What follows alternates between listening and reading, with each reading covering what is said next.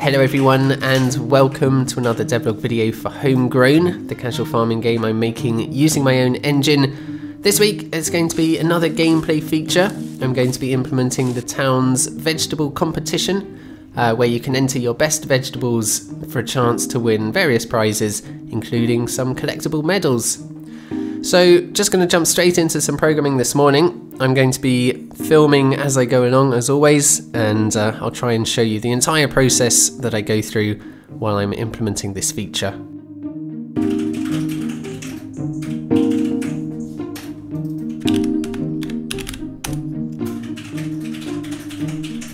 First up this week, I wanted to implement hot loading for the UI settings because a lot of people suggested it last week after I mentioned how annoying it was to have to restart the game every time I change any of the UI settings. So I can now put the UI settings in a file like this, and then I set up a system to access those values in the code.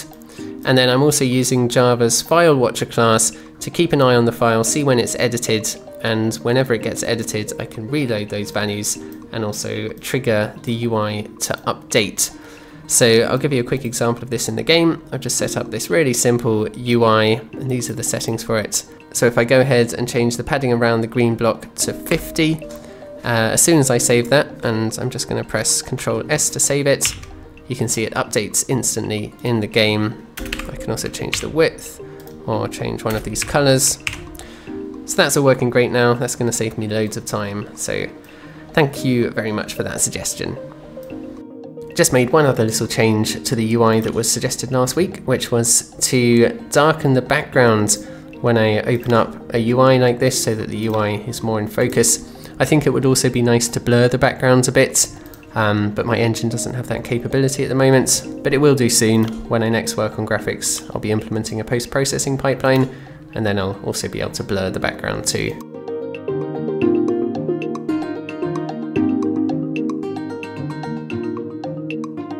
Before I go any further, I just need to quickly explain the vegetable quality system in Homegrown, which has been in the game for ages, but I don't think I've ever really talked about it.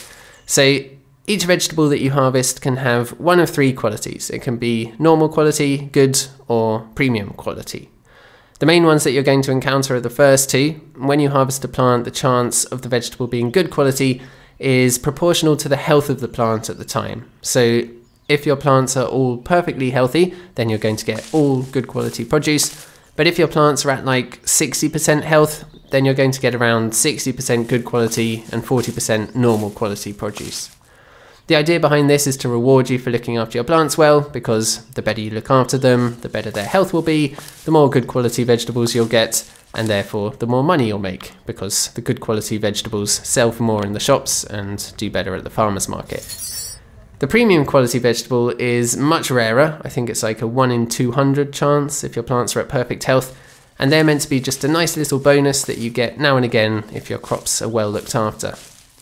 Currently, all you can do with these is to sell them at the shops, and they sell for a lot more than the other qualities, which is nice. But it's these premium quality vegetables that you're going to be able to enter into the vegetable competition, which is what I'm implementing at the moment.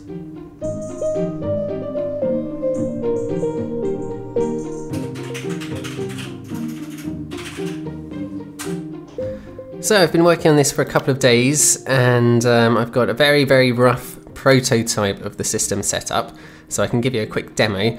So the vegetable competition is going to take place in the farmer's market field once every week on market day, and I've just created this temporary model that I can click on to open up the vegetable competition.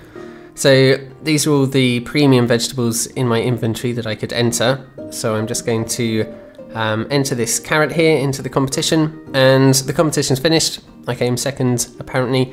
Obviously that part needs a lot more animations and effects and a bit of suspense, but the idea is that it generates 4 opponents and then you get ranked by weight, and if you come first or second then you get some prizes that you can collect.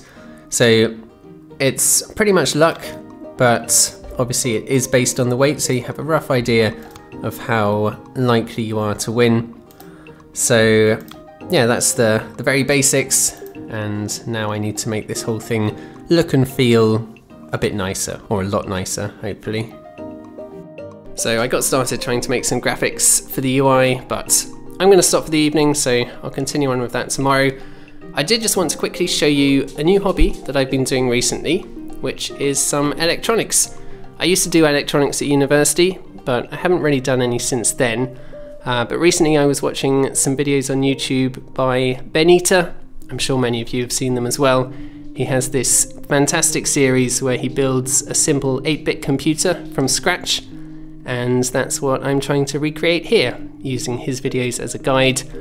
Haven't got very far yet. I've just got a couple of registers set up, the ALU and the output, and currently it's set up to just count up in 5s, which is about the most interesting thing it can do at the moment. But I'll show you it again in a future video when it's all finished.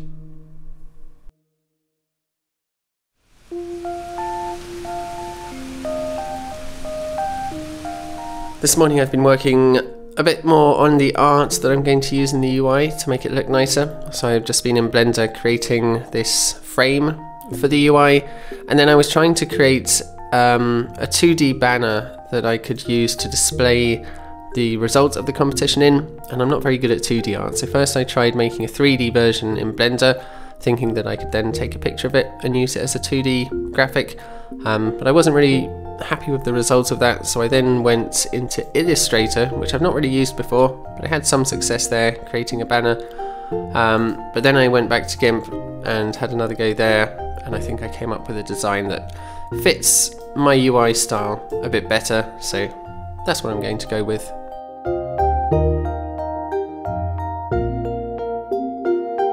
So this is how the UI looks now, with the frame around it, and in the results page I've added the banner, and I also just created these little medal icons so that I can show who came first and second.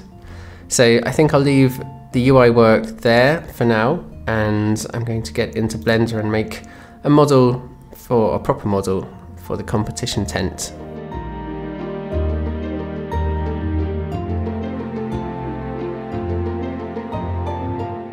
Here's the finished model for the competition tent. I think it turned out quite nicely. We've got some carrots lined up here being judged, the scales to weigh them. And here you can see it in the game, in the town. It pops up once a week on market day to allow you to access the competition. Next up today, I've been doing some work to add some animations to the competition UI to make it a bit more exciting.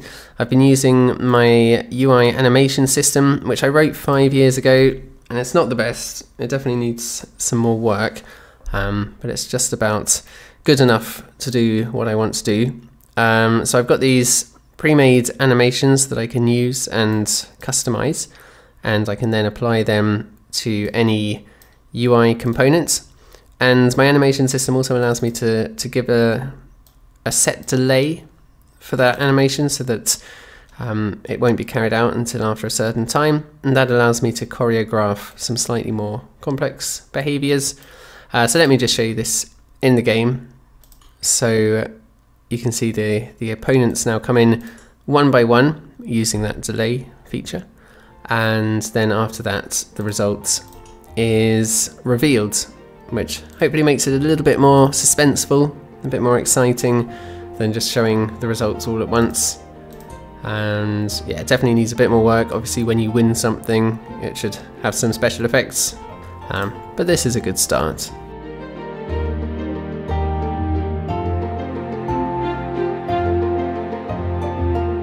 I've just been doing a bit of work on how the weights of your vegetables are displayed. I wanted to color code them so that it's more obvious which ones are heavier and which ones are lighter. So I came up with this quick color palette or color gradient here, with the lighter vegetables are going to be this less saturated color at the bottom, going up to the heavier vegetables, which will be the darker, more saturated, more exciting colors near the top. And I then just created this quick class which allows me to create the color gradient in the code and sample it at any point. And then in the game you can see the result here. I think it makes a big difference. You can instantly see which of your vegetables are the heaviest and more likely to win. And in the results page as well, you can quite quickly see whether you've beaten your opponents just by the color of the weights. one more little update regarding the weights. I wanted you to be able to tell the weight of your vegetable before you go into the competition, so I've now added that information to the tooltip, the item tooltip, and I also tried adding a color-coded weight icon on top of the vegetable icon itself so that you can tell just by looking at it roughly how heavy it is, but I don't really think that that worked very well, so I'll probably rethink that. But the idea behind this was so that when you're in the shop, you can at least tell which are your good vegetables, your heavy vegetables, so you know which ones to save for the competition and which ones you can just sell straight away.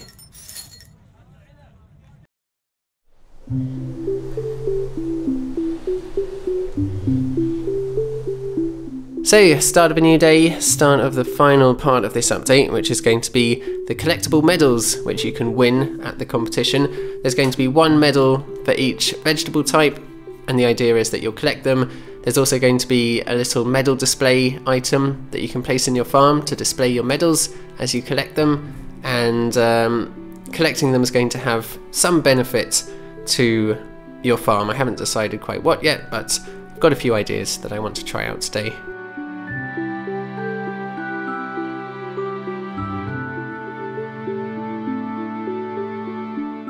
So first up today, I've been creating the icon for all of the medal items, which has been a bit of a process. I started off by creating a 3D model for a medal in Blender, and I then used my icon creation program to convert that into a 2D icon, which I could export.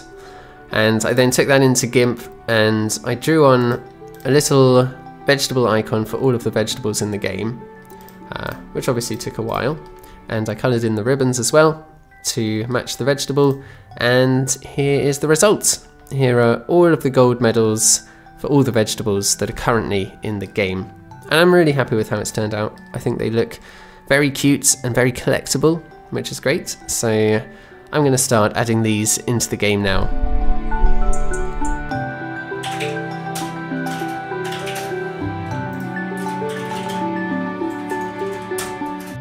Just been adding all of the items for the medals, so I created this medal component which allows me to link the medal to the relevant vegetable, and then in the game, if you win a competition, it just fetches the linked medal and awards that to you along with a couple of other prizes.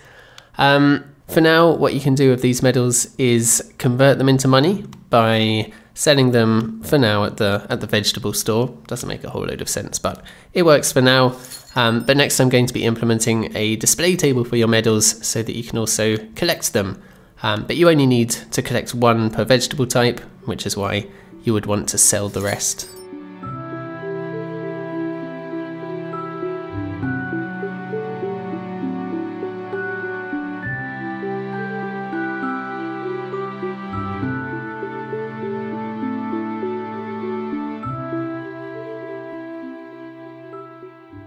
So here is the medal display table in the game. I haven't worked on its functionality yet, but the way that this is going to work is that the entities split up into multiple parts. So the table is one part, and then each of these medals is its own individual part, and this allows me to show or hide each medal individually. So you can see I'm testing that out here just by randomizing which ones are shown and which ones are hidden at the moment. And I can also choose the colour of the ribbon for each medal, and that will allow me to make it look like there are specific medals in specific slots. So I've just been building on this, and I've added a couple of interactions to the medal display now. So one of these allows you to click on it with a medal, and that will display the relevant medal on the table, and the other one just allows you to click on it with an empty hand like this, and that will open up the UI for the display table. So let me just demonstrate adding a medal to it. Whenever I click on it with one of these medal items, it displays the correct medal on the table with the correct coloured ribbon. It can't show the icon on the medals yet. That's something I want to do, but my engine doesn't really support it at the moment. It will do when I next work on graphics, so I'll implement the icons then.